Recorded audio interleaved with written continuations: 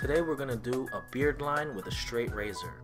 Popular misconception is to use a safety razor when shaving that top line in between haircuts. We're going to place a little bit of hot lather just to place a barrier between the blade and the skin surface. We're going in with our straight razor and we're going to load that blade in there and secure it tight.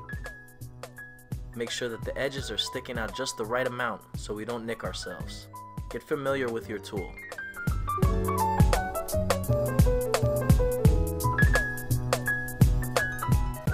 Notice that you got to stretch the skin and keep that blade below a 45 degree. You never want to work that tool side to side. Short, clean motions.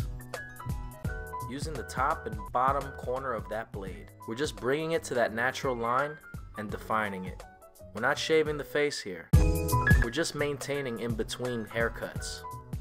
Keep that blade below a 45 degree. You're stretching that skin and you're just cleaning up to that line. Light motions.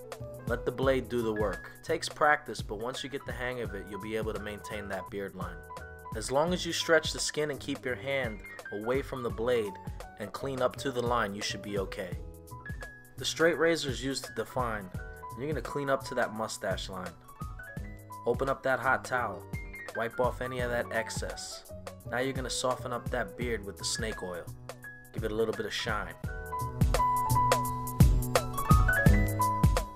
You want to calm down that skin? You go in with your aftershave. Apply a few drops into your palm, mix it together, and there you go. Refreshed. You see the difference? Fresh. Now you too at home can use a straight razor to detail your beard line. Thanks guys. Faded Ink. Sweetie pie.